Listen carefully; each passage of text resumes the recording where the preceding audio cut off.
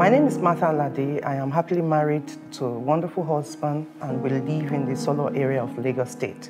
I'm a computer engineer and most of my work revolves around working with women and girls in technology. Williams is the third of our 3 kids. He is 10 years old now, very energetic and very funny.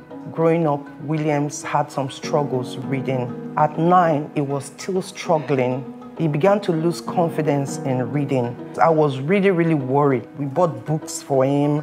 We changed his school, but nothing worked. During the COVID-19 lockdown, Google actually came up with various initiatives to keep parents and children engaged. I came across a tweet that there was going to be a webinar for parents and children on online safety. During the course of the webinar, the presenter talked about Read Along, and I asked, what is Read Along? And she explained that it's a reading app for children. Immediately after the webinar, I installed the app. I gave the phone to Williams and introduced the app to him. To my surprise, Williams embraced the app. The reading assistant was very, friendly. And from someone who is not able to read more than 3 minutes, Williams reads up to 90 minutes at a stretch. Try to earn more stars this time. The ball is blue.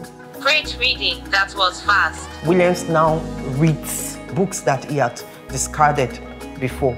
I am more confident about Williams' future because he can read well. Not just reading well, he now loves to read.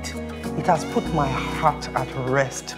I want to encourage parents who probably have children struggling to read to take advantage of this app so that their children can learn at their own pace.